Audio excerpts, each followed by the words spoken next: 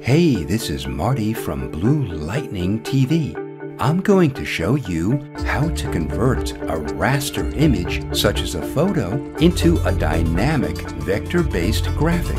Unlike raster images, vectors retain their razor-sharp edges no matter what size we make them. Open a photo you'd like to use for this project. I downloaded this one from Shutterstock. The first step is to make a selection around your subject so we can separate it from its background. There are many ways to do this depending on the version of Photoshop you're using. For CC 2020 and later, click the lock icon to unlock the layer and open your Properties panel. If you don't see it, go to Window and Properties. Scroll down and click Remove Background. Photoshop automatically selects our subject and creates a layer mask next to it. This masks out the background. For CC 2018 and 2019, open your Quick Selection tool and click Select Subject. This automatically makes a selection around our subject. Then, click the Layer Mask icon to make a layer mask of the selection. For versions CC 2017 and earlier, drag your Quick Selection tool over your subject to select it. To remove areas of the selection, press and hold Alt on Windows or Option on a Mac as you drag over those areas. We'll convert our cutout subject as a smart object so we can modify it non-destructively. To do this, click the icon at the upper right and click Convert to Smart Object. Next, we'll add a white background under our subject. Control or Command-click the New Layer icon to make a new layer below our subject. We'll fill it with white, but before we do, check your foreground and background colors. If they aren't black and white respectively, press D on your keyboard. Since white is the background color, press Ctrl or Command plus Delete. Make your subject active. Go to Filter, Blur, and Surface Blur. Basically, Surface Blur blurs an image while preserving its edges. The radius specifies the size of the area sampled for the blur, while Threshold controls how much the tonal values of nearby pixels must diverge before becoming part of the blur. Make its radius 10 pixels and its threshold 10 levels.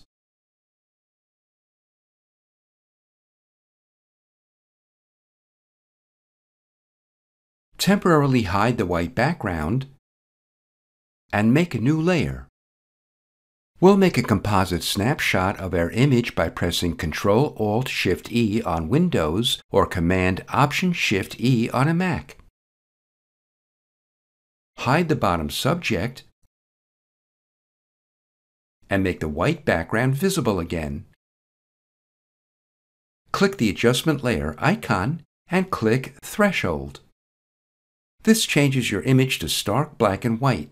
Let's keep it at its default amount of 128. We'll clip it to the subject directly below it by clicking the Clipping Mask icon or by going to Layer and Create Clipping Mask. Doing this will keep the next step confined to the top subject only. Make the top subject active and open the Burn tool. The Burn and Dodge tool essentially darkens or brightens areas of your image respectively when you brush over them. By the way, in case you didn't know, the terms burn and dodge are darkroom photography terms, which are techniques used to darken or brighten photographs. Open your brush picker and pick a soft, round brush. Pick midtones for the range and make the exposure 100%. Brush over the white areas of your image where you'd like to burn in more detail. You might need to brush over it a few times. To reverse the effect on those areas, or to bring out more details in the blacks of your image, press and hold Alt or Option, which invokes the Dodge tool. Brush over the blacks to bring out detail hiding in those areas. To use the Burn tool again, simply release the Alt or Option key. Continue to toggle between the Burn and Dodge tools as you brush over your image to bring out details hiding in the white areas and the black areas. Make the Threshold layer active and shift-click the bottom subject to make it and the other subject active. Convert them into one smart object. I'm going to rename it Layer 0 Copy, but you can name it whatever you like. Double-click an empty area of the layer to open its layer style window. Click Stroke The size is 4 pixels, and the position is outside. The blend mode is normal, the opacity is 100%, and the color is black. Convert this layer into a smart object and go to Filter, Stylize, and Oil Paint. Make the stylization 3 and the cleanliness 3. Lighting is unchecked. Go back to Filter, Sharpen, and Smart Sharpen. This basically sharpens edges without sharpening noise. We'll increase the amount to 500% to increase the contrast along the edges as much as possible. The radius value controls the thickness of the edges. I'll set it at 2 pixels. The edges are now 4 pixels thick, 2 pixels on the light side, and 2 on the dark side. Noise is irrelevant since our image is pure black and white. We'll remove Gaussian blur. Open your Channels panel. If you don't see it, go to Window and Channels. Click the dotted circle at the bottom. This makes a selection of our image. Invert the selection by pressing Ctrl or Command-Shift-I. Open back the Layers panel and open any of the marquee tools. Go inside the selection and right-click or secondary click to open the flyout list. Click Make Work Path. Make the tolerance 2 or 3 pixels. Click the adjustment layer icon and click Solid Color. Notice it created a new vector-based layer. You know it's a vector if you see this icon. As soon as you clicked Solid Color, the color picker opened. Pick any color you like. I'll pick black. Hide the lower subject. Now, all we can see is our vector portrait on a white background. To save our vector portrait and be able to open it as a vector shape, click the icon at the upper right of the Layers panel and click Duplicate Layer. Open the document list and click New. Type in the name of your vector image. Notice it created a new document with the name you typed in. Go to File and save a copy if you're using CC 2021 or later. On CC 2020 and earlier, click Save As.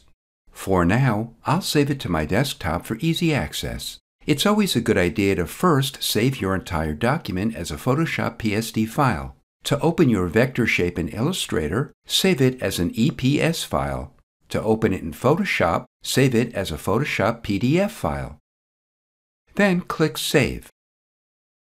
When this window opens, in the General section, make sure the standard is None and check Preserve Photoshop Editing Capabilities. Click Compression. Make sure you choose Do Not Sample and Compression is None. Then click Save PDF. If you see this window, just click Yes. To check that indeed it's a vector shape, open the PDF file you saved.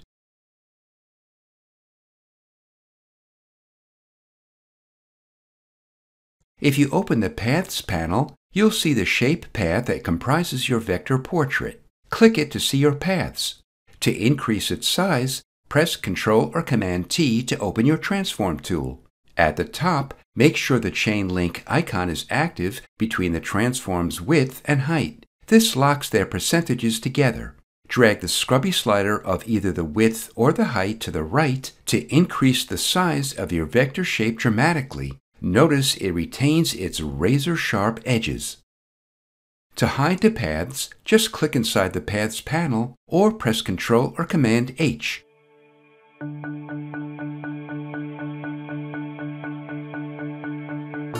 This is Marty from Blue Lightning TV. Thanks for watching.